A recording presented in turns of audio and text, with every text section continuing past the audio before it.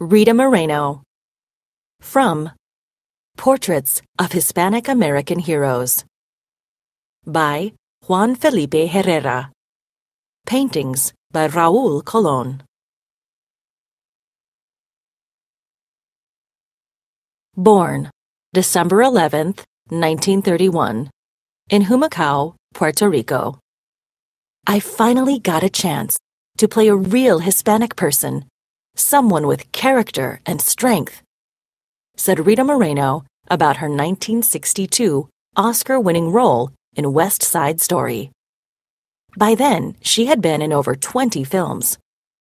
Rita held that Oscar up high, like the Statue of Liberty grasping the torch. Rosa Dolores Alverio came from a family of jibaros, small independent rural farmers in Puerto Rico. During the Great Depression, Rosa's mother left for New York City to work in the garment industry and took her daughter, known as Rosita, along. Rosita missed her little brother and father and her homeland, and she didn't speak any English. There wasn't any extra money, but her mother enrolled her in dance classes because Rosita really wanted to learn to dance. When Rosita was 7, she made her first public appearance, dancing at a nightclub in Greenwich Village. During the day, she would struggle to learn English at school, and at night, she took acting and dance classes and went to auditions. At the age of 13, Rosita landed her first role on Broadway. Soon enough, Rosita caught the attention of Hollywood talent scouts. This led to more professional song and dance shows and her first film, So Young, So Bad. Still a teenager, she shortened her first name, changed her last name, and became Rita Moreno. Even though she was getting public exposure, Rita was not happy with the casting roles where she had to dance barefoot, make pouty and sulky faces, and act sultry.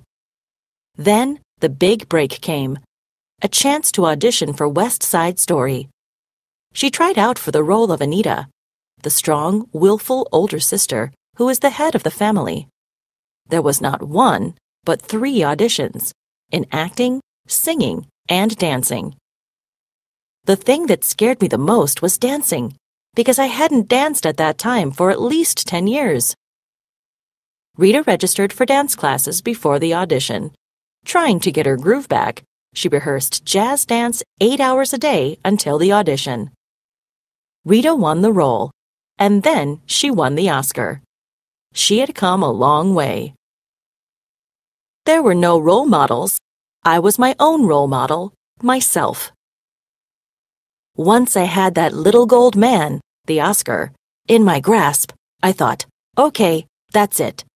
No more of those stereotypical Conchita Lolitas. But Rita was not offered a serious role and did not make a major film for the next 7 years. I just couldn't believe that I wasn't getting any offers, she said. Exposure. If someone gets a lot of exposure, he or she becomes well known by performing in many places. Willful. A person who is willful is very determined to get what he or she wants. Stereotypical. A stereotypical idea is one that is false about a particular group, even though many people believe it.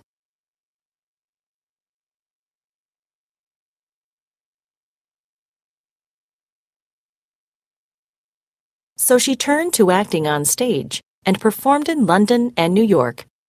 It was one place where people of color could reach for the stars and just maybe catch one. Television was another option. The Muppets, The George Lopez Show. In the 70s, she focused her talents on children's shows, appearing on Sesame Street and The Electric Company. Rita's mission was to inspire Hispanic children. When interviewed at the time, she mentioned how alone she had felt as a child because she was different, and she wanted the new generations of children to feel positive about their identities. Rita told the media proudly that she was Latina and knew what it felt like to be different. By the end of the 70s, Rita Moreno's dream came true. Measuring 5 feet and 2.5 inches, she became one of the all-time great Puerto Rican entertainers.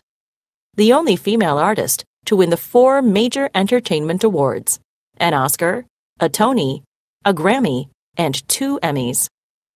When her star was unveiled on the Hollywood Walk of Fame, Rita fell on it weeping. "I had been dreaming of this day since I was 6.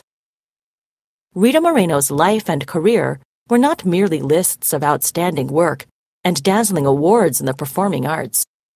Rita continued to cross boundaries and to break borders, not for herself but for others, young people in particular.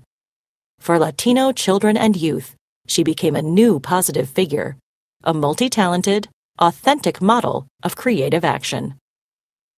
In June of 2004, President George W. Bush awarded Rita Moreno the Presidential Medal of Freedom. She was acknowledged as a great artist and a pioneer in her ability to go beyond the early discriminatory practices of Hollywood.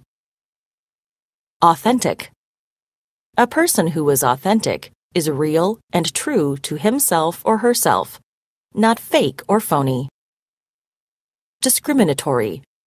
Rules, laws, or practices are discriminatory if they leave out a group of people or treat that group unfairly.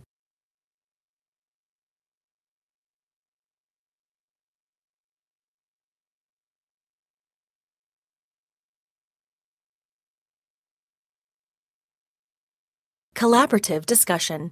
Respond to the text.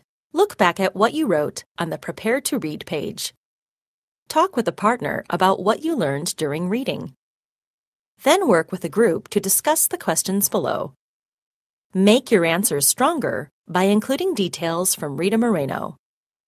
Show respect for others' ideas by following your class's rules for a good discussion.